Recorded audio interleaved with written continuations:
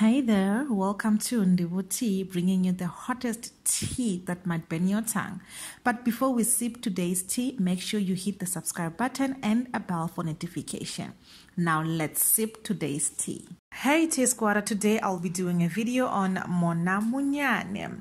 Yes, she has been through the most in life, and most of us know her from her days when she was still Dr. Ntabeleng on Mubango. Never in my life have I seen a person narrating their most painful event the way she did. So strong and courageous.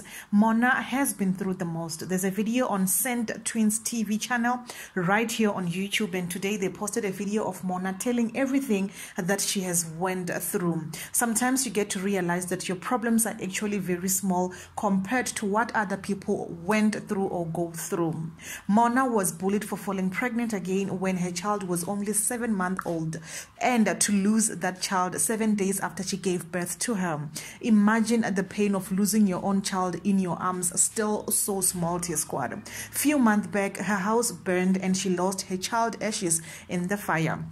And she took it as so positive and said that was God saying it's time to let go, Mona. Tea Squad, the reason why I decided to share this with you is because we go through a lot in this life, especially as women. And I think all of us should go watch that video, and I tell you, you will thank me later.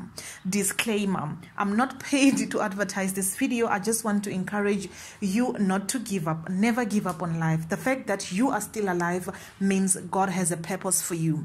Just hang in there. If you can't find the video, please check on my community. I will share the video. I just want you to hear it from the horse's mouth. Tea Squad, I love you so much. Bye.